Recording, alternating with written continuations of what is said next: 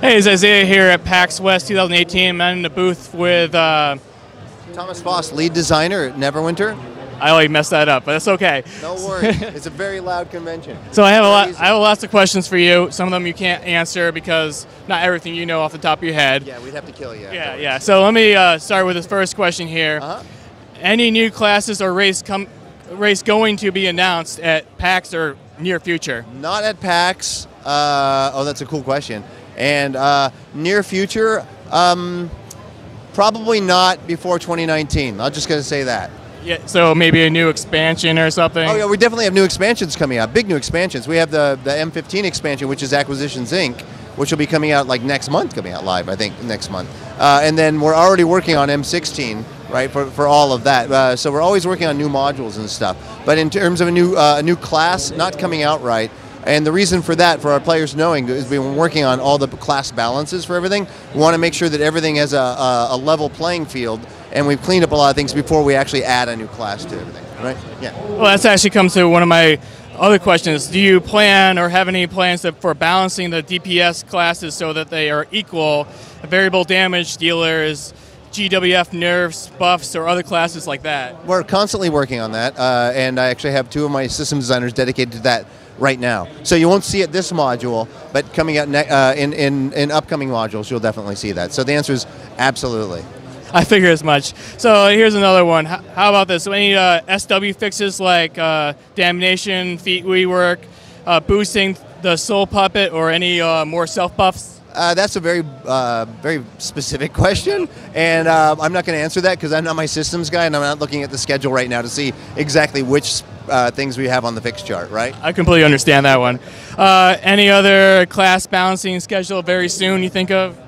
Is there anything else here not about class balance? Again, the whole idea is that we are taking a look at all of the classes, and anybody that plays Neverwinter knows from when we had our Rocktober this year, which was an entire month of where we actually just fixed bugs and talked to the players about things that we wanted to fix, both that we as devs wanted to fix and that the players wanted to fix, and we gave a lot of love to the classes then. And since then, it was not only popular but necessary. I've been dedicating a lot of more than 25% of my system time each module to doing fixes.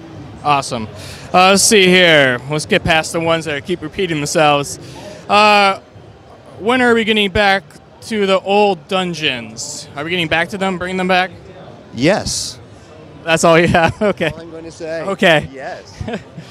Okay, so right now the minimum item level for dungeons is terribly low, as the community says. I can agree. Yeah.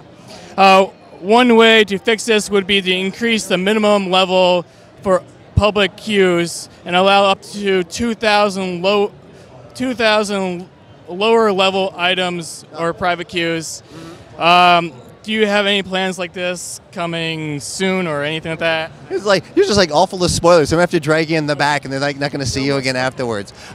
So let's see. What can I talk about this? Item level scaling is a very important part of Neverwinter, and it's and along with fixing the players and power fixes, that this is absolutely high on our bucket list for things to work on. But that's about all I can say right now. Like I said, these are coming from the community that really wants to know, and these are great questions. And they're dedicated to you guys. And I love these questions. These are super good questions. So I'm glad to have this chance to actually talk about it. Yeah, like I said, they're dedicated. So some of them repeat, but they want to know these answers. Yeah, and I can only tell them so much without giving too many spoilers, or my boss coming down on me. I completely understand that. Another one. Any plans for mid-range 5 to 12K item levels content to be launched? Wait, could you reread that question, please? Any plans for mid-range 5 to 12 item level? Oh, content to be launched. Yeah, I messed it up originally. Well, you know, the new module we have coming out, the Heart of Fire, featuring Acquisitions Inc., is actually a low-level campaign. So you actually started at level 15, and it's a campaign that actually grows with you as you go up through levels to 70. So it will have some of that stuff in there, right? Absolutely. But it's also designed so like high-level 70 players or in-game players currently can also engage in the content, and the prize at the end is actually really well worthwhile. So there's gear in there absolutely for both those ranges. Yeah, definitely, because all these kind of games is replayability is the main goal. So if you hit 70, you don't want to be like, I have nothing left to do. Right, sure. And for the console players, the Ravenloft, which is just live now, is when you actually go into Ravenloft, I think the item level scare is 10K. I should know that number right now. It's a little oversleepy. Welcome to PAX, people. But when you actually play the tutorial, we give you gear to be leveled up at that range so that you can go on and move. Awesome. Yeah. So let's jump to a little farther on. These are all questions planned. So the Strongholds have been rumored to have an expansion soon. Will this happen in Mod 15 or a later mod? Not in Mod 15, but in a later mod, yes. Oh, so they already knew the answer to that one. Could we get a new NPC in the Guild Stronghold that could be a Guild historian? Oh, that's an awesome idea. I'm going to remember that one because I'll look at this interview later and write that one down. I love that idea. Okay, so not yet. Not yet. I've never thought of it. So I mean, one of the cool things about Neverwinter, right? It's like when we first designed the game, we had this idea of what the game was going to be, right? Like, yeah, Dungeons and Dragons game. But when you launch a game live like this, after it becomes the fans' game, right? It becomes the players' game, and they start kind of informing us through their ways of gameplay of how they want the game to be. So dungeons get changed a little bit. I redesigned how we did dungeons, more skirmishes added, events, different powers, player powers, inspected things. So things like the historian, that's a great key item that, like, I love that. The players want that. We could probably figure out a way to put that in the game.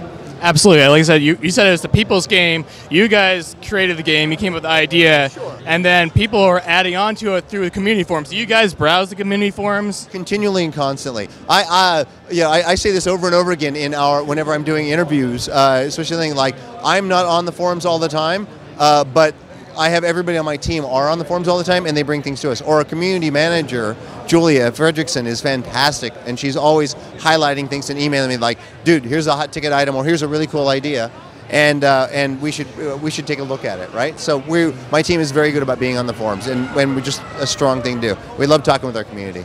Is there a forum they should go to get your information to you first? Like, is it your website forum, or does it matter? No, it's our Neverwinter forum on ARC, right? Yeah, so we do that. We look at Reddit as well, right? So it's everything, basically. It's everything, yeah. I know that. Sometimes people only look at, like, Bungie usually only looks at their own website, you know. No. We try to look at all the different websites, right? Because a lot of our console players aren't necessarily going to the ARC forums. It's more of a PC related thing, right? So the console players hit Reddit a lot more, or Twitter, and things like that. So we're always looking at those as well. Awesome. So let's try to sneak in one more question or two more. Any plans to revamp a PvP? Yes, absolutely. I love PvP. I helped design the original matches in Gonthelgrim. But as I said earlier, before we can actually balance PvP, I have to balance the player powers. Yeah. Right? It all stacks up on top of each other. So yes, absolutely plans for PvP. I've got a PvP map that's been sitting fallow for over a year that we've not been able to launch because we don't have the right PvP fixes to actually make it happen. So I'm really keen on it, and look for it in the future. Yeah, you definitely don't want to break a game by releasing something too early or something that if you don't balance correctly before you release it, then everything's kind of... It's just be more of the same in a different battlefield. I want to make it cool and engaging. Awesome. So last one, you might be able to answer. When is the 64-bit sound issue going to be fixed? Is this a big question? I don't know. That is above my pay grade. That's like the core engineers, right? Engineers are like wizards. You hope that they're going to do the thing you want them to do. Yeah, I mean, I don't want to say I know how it works because there's so many levels to every single type of game. Sound is different than graphics. It's different than keyboard, mouse. Everything's different. You know? Yeah, I know it's on our list to take a look at, and I'm actually kind of surprised it's not fixed yet. Or maybe it is on our end, and you guys haven't linked. Honestly, I can't comment on that one because I don't have the right answer, other than core engineers are wizards, and they act like it. So it may be coming soon. Yeah. All right. Well, thank you very much for this interview. I know not everybody gets to talk with you and really get in-depth look at Neverwinter. Yeah, no, I'm really happy to have the opportunity to do this. That's what PAX is all about, right? Yeah. All right. So as I say at PAX 2018, come by the booth. Are you here the whole weekend? I'm here all weekend through Monday, right?